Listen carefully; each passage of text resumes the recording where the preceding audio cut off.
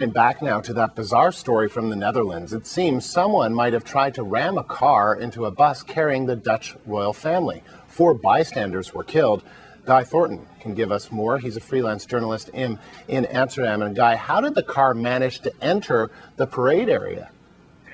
Well, this is the puzzle in a way. You say it's bizarre, it is bizarre. The whole area is cordoned off.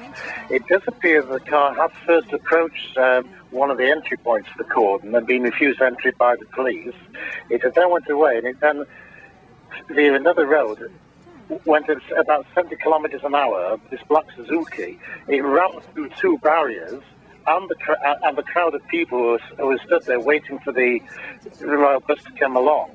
Hit 23 people, some of whom were just touched, others were lightly injured, more seriously injured, and then of course some were immediate and then later fatalities.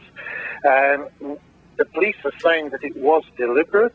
That appears to be the case. There was a report of a second person who jumped out of the vehicle just before it hit the barriers. But what the motives are remains a puzzle. Whether it was aimed at the bus or anyone else. What they are saying that it was not. They do not think it is a terrorist action. So it made a puzzle. They have got the driver of the vehicle. He's a 30-year-old white Dutchman. As far as I can tell at the moment, there's no psychiatric mental problems. He's got no criminal record. They are searching his home, but there's no reports of anything is being found. Okay, and so how many people were killed? How many people were hurt in the incident? There were 23 people. 21 were injured, but some were only scratches. At the moment, there are 8 people who've got minor wounds, 5 people with serious wounds, and there are 4 fatalities. One was reported immediately as being dead, and you could see a body was being covered with a white sheet.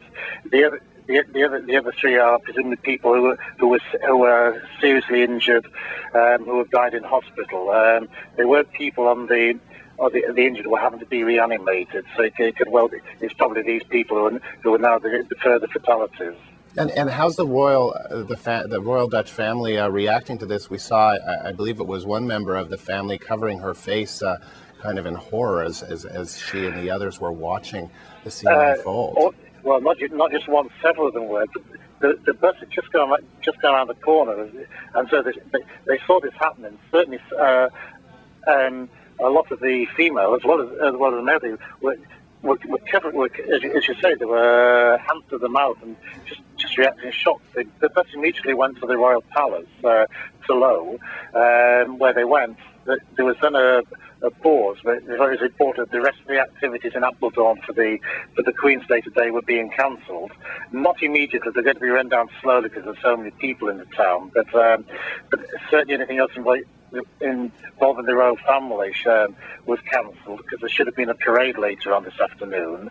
The royal family have reacted and they're extremely shocked and concerned by what has happened.